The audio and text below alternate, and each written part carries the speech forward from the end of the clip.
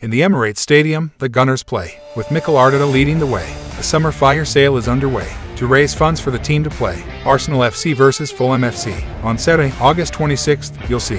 At 3 p.m., the game will start, with Arsenal favored to win, in part, with a probability of 77.8.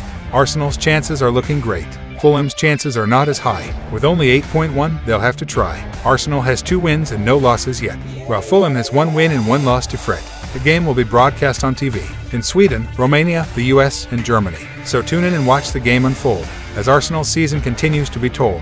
But let's not forget the games before, when Arsenal took to the field once more. They faced Nottingham Forest at home, and then Crystal Palace away from Dome. Fulham was next on their list, a game they couldn't afford to miss. 3 games down and many more to go. Arsenal's season is just starting to flow. And let's not forget the players on the field, who give their all and never yield. Eddie Nketiah with 1 goal in league play. Martin Odegaard with 1 goal to his name. Bukayo Saka with 1 goal as well. Leandro Trossard with 1 goal to tell. Aaron Ramsdale with 3 saves and goal. And Gabriel Martinelli with 1 assist to show. The stats are impressive, the team is strong, as Arsenal's season continues along.